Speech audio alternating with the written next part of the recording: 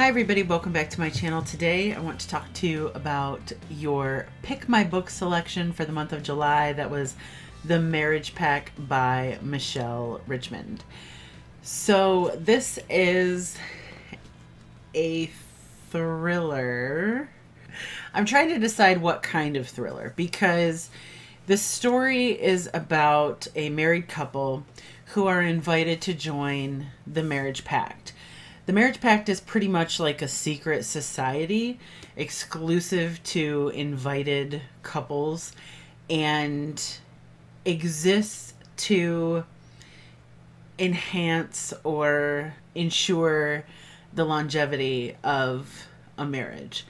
There's a whole bunch of rules. There's dire consequences for not following those rules. So obviously this story has a lot of domestic elements.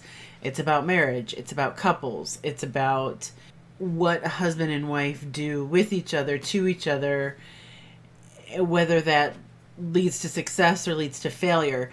However, on the other hand, it is primarily about this pact that motivates or tries to control husbands and wives through fear of consequences. So in that regard, it's sort of a psychological thriller. At the same time, reading this book, the tone, the pacing, the subject matter, all of it sort of has this techno thriller kind of vibe. So think about reading like Dark Matter by Blake Crouch or The One by John Mars. There's an element to it that's slightly unrealistic, existing within this fast-paced thriller suspense extravaganza. Our story follows Jake and Alice, a newlywed couple, and it's told entirely from Jake's perspective.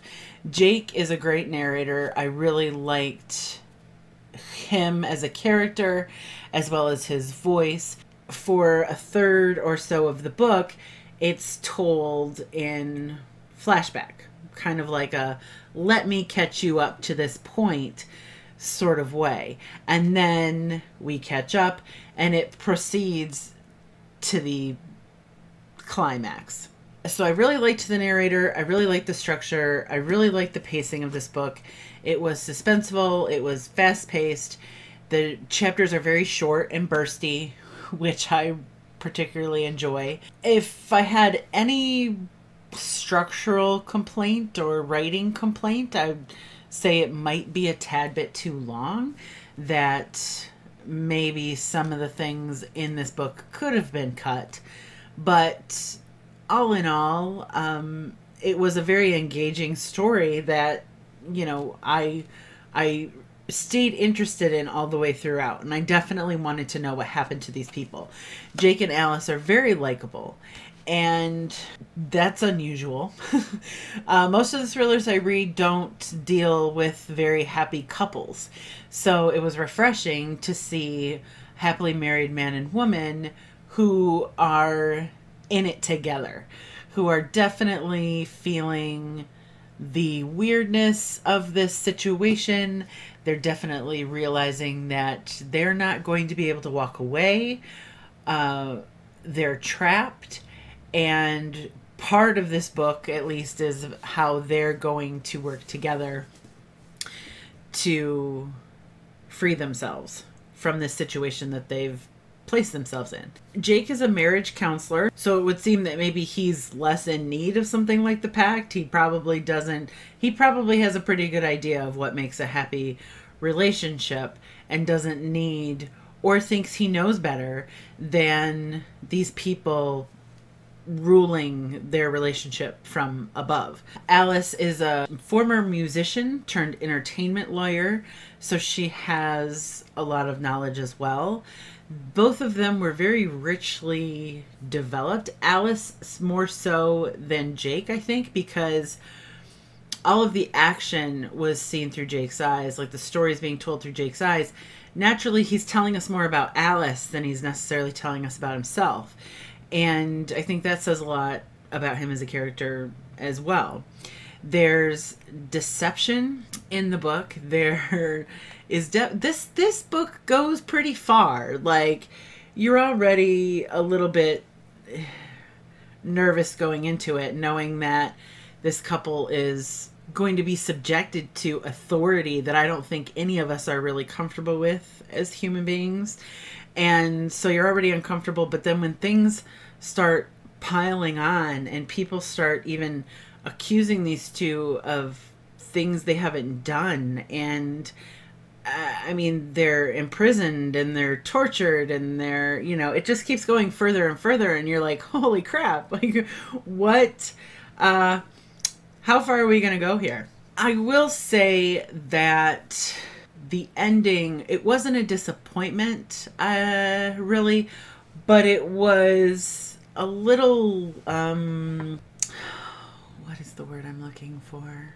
I mean, you already have a story that's kind of unbelievable. It's not unrealistic, but you do have to suspend disbelief for a little bit and imagine, like, someone getting themselves into something like this, even though it definitely isn't something that takes place every day that we know about. To me, the ending came out of left field. I think that's what I want to say. Like, of all the ways that I saw this ending, this particular ending came from nowhere, and I don't feel like anything in the book really rolled out the red carpet for this particular ending. I easily imagined it going 100 different ways, and so I was surprised by the ending, not necessarily in a good way. I think that I had thought of a couple of better endings in my head while I was reading the book, and so it was a little bit of a letdown ending, but definitely not something that infuriated me. I'm not mad at the ending. I think that I got the resolution that I needed. You know, there was anticipation and a little bit of suspense right up to the end. Our characters have some very big decisions to make. I mean, I give this 4 stars, and I'm actually really happy to be able to say that. This book didn't let me down. Instead, I feel like I was pleasantly surprised by this book. I think that I could recommend this book to people who do like techno thrillers, psychological thrillers, or suspense. It has an institutional feeling to it at times. It's sinister at times. You know, you're dealing with villains who have money and power, and they're trying to control the characters. And it's an example of the kinds of thrillers that I like and prefer to read. Ones that are in the moment, thrillers that still have something very much at stake while you're reading the book. Your characters are not safe. In the Marriage Pact, these characters are not safe. They're far, far, far from safe. They are in physical danger, financial danger, psychological danger, the whole time. It's probably a pretty underrated book. I don't know. Let me see. Let's see how my opinions compare to other opinions.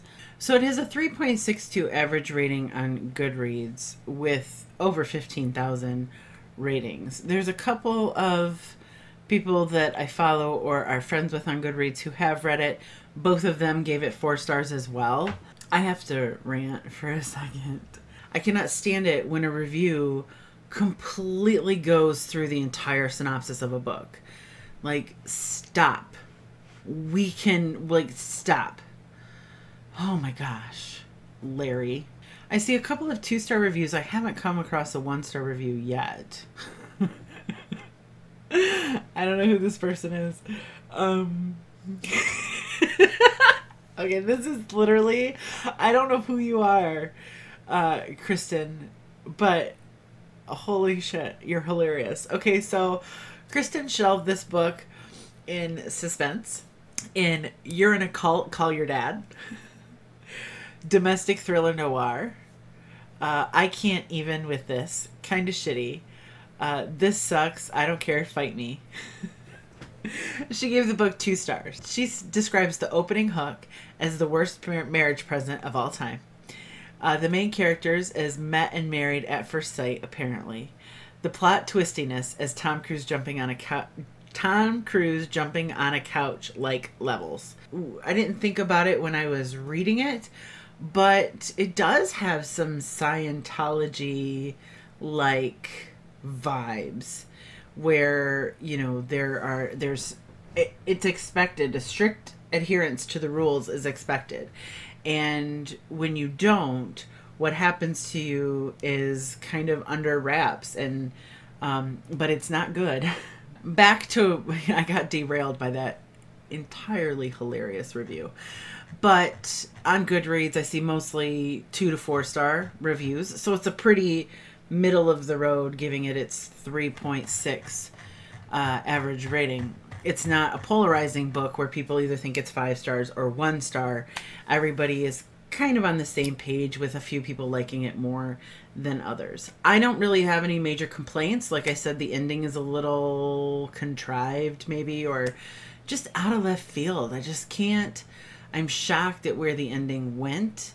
I wish it had gone a different way, even if that meant it turned out differently for our main characters. I don't know anything about this author. I'd never heard of this author prior to this book. According to Goodreads, she's got at least 4 other books out there, 4 or 5.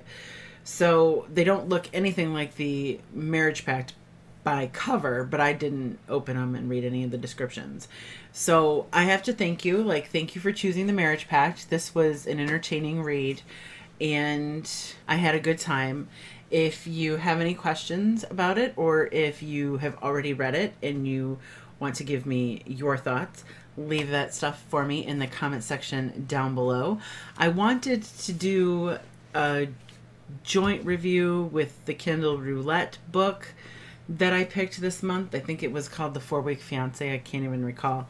I haven't read it yet though, and I wanted to get this up sooner rather than later. I hate making you guys wait for these things. So I do still have my Kindle Roulette book to read, and we're closing in on the end of the month, but I should be able to knock that out. That's the status of that. But anyways, thank you so much for watching, you guys, and I will see you all very soon.